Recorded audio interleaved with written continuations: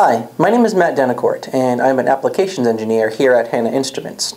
Today I'm going to show you how to set up, calibrate, and operate the HI9147 portable water-resistant dissolved oxygen meter.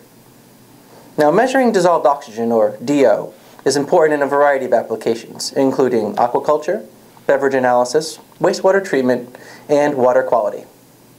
The first thing you want to do when you get your kit is to open it up and make sure everything is present and accounted for.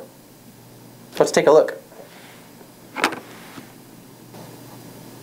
With the meter kit, you should have received a meter and probe, galvanic electrolyte solution, 2 spare membranes with O-rings, a protective cap, a protective sleeve, 1 mini screwdriver, 3 batteries for the meter, a calibration certificate, an instruction manual, and of course, its rugged carrying case. If you're missing items from the kit or need anything else, you'll want to contact our customer service department. If not, then it's time to set everything up. Setting up a Hanna meter is fast and easy. In just a few simple steps, you'll be on your way to your first measurement. Step 1. Secure the probe to the meter. It comes attached, so just check to make sure. Step 2. Remove the red and black plastic cap from the probe. That's just for shipping. Step 3.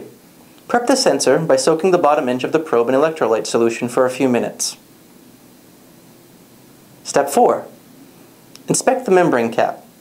Make sure the membrane isn't damaged and that the rubber O-ring is seated properly inside. Step 5. Prime the cap with electrolyte solution. Shake gently, discard, and refill with clean solution.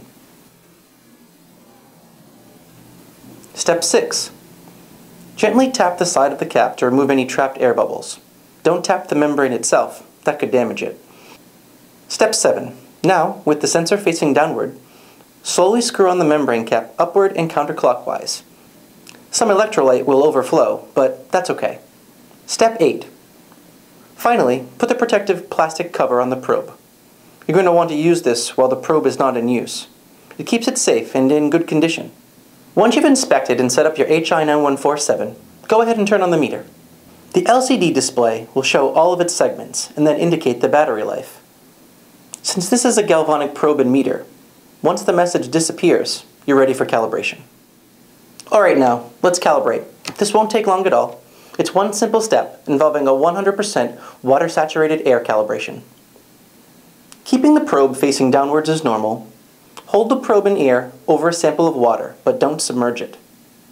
Alternatively, you can fill the protective cap with a few milliliters of water and place the probe inside, over the water. Don't submerge it again. Also, don't forget to dump out the water when finished. Press the cal button. Adjust the slope trimmer on the bottom of the meter to 100%. Press cal to confirm the 100% calibration. And now you're done. Be sure to put the protective cap back on in case it'll be a while until your next measurement. Before we go, I'll show you how easy it is to take a measurement. First, you want to make sure that your meter is calibrated. And then, you want to set your units. The reading can be displayed in percent saturation or milligrams per liter, which is parts per million. Press the appropriate button here and here.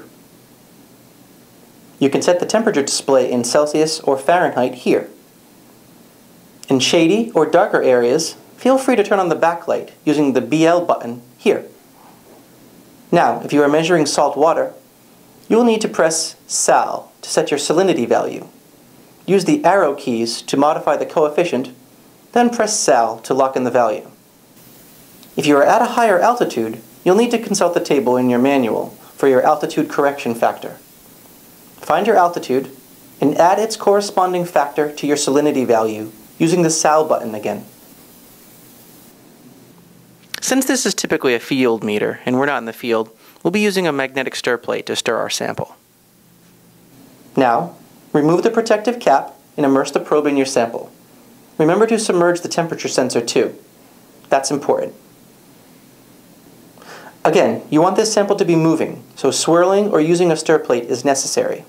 The DO and temperature values are displayed on the LCD. And that's how you measure dissolved oxygen using the HI9147 portable water-resistant dissolved oxygen meter. I hope this video has been helpful. If you have any questions, please visit us at hannainst.com.